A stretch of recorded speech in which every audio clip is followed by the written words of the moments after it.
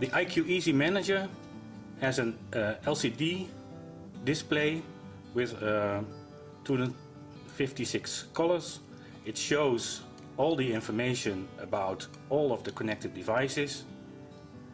If we look at the screen, you can see 6 positions where we can show devices.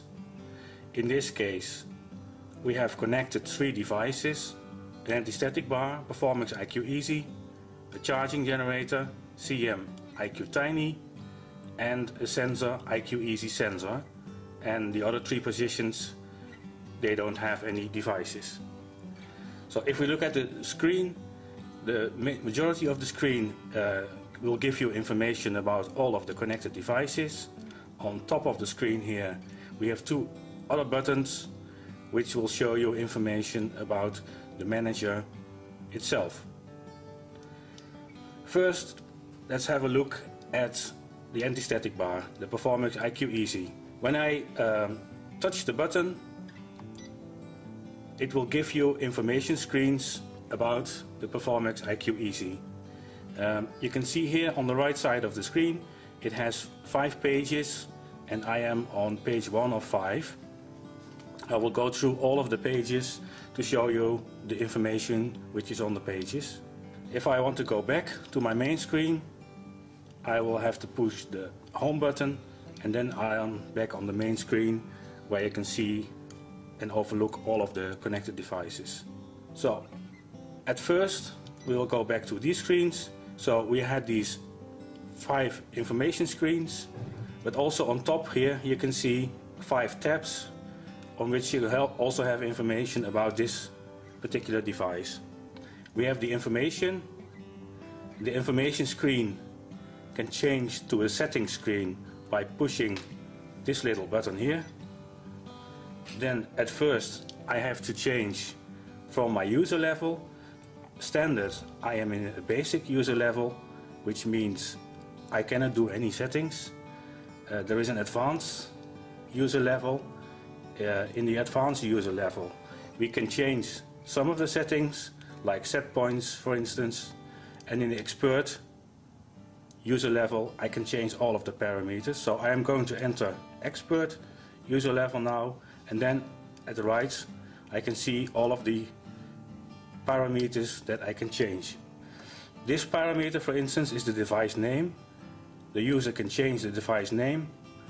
It's now Performix IQ Easy, but if I want to add some other characters, for instance this is Performix IQ Easy 1, I have entered it in my screen. I can say okay, I want to save it, and now it says Performix IQ Easy 1. I can also select the machine position. I can clear all what's in there by the backspace, and I can enter a new machine position, for instance roll 1, enter, and then it's stored into the device. So that's what we do on all of these pages.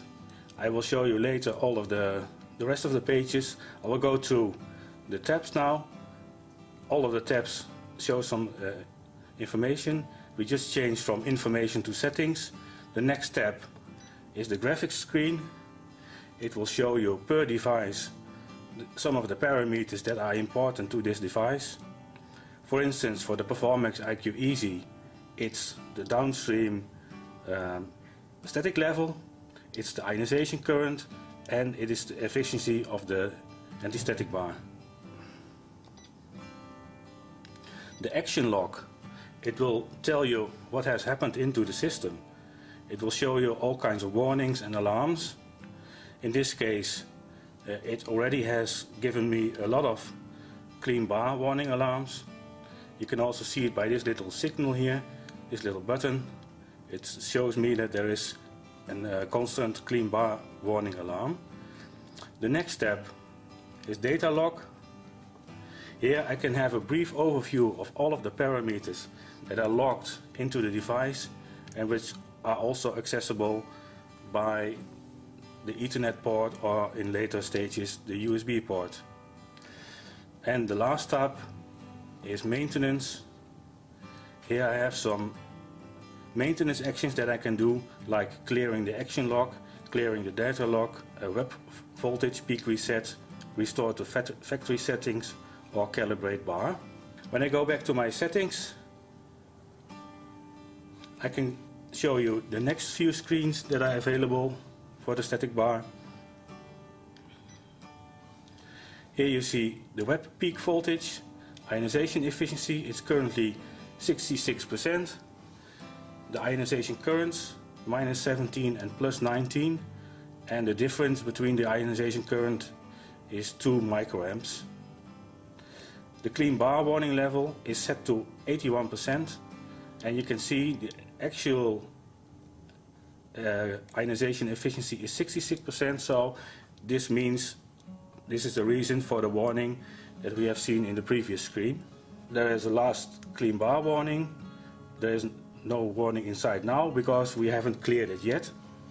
Data logging is off. The next screen is 3 of 5. It holds some information that we need for some settings. The mounting distance, the web width and the web speed.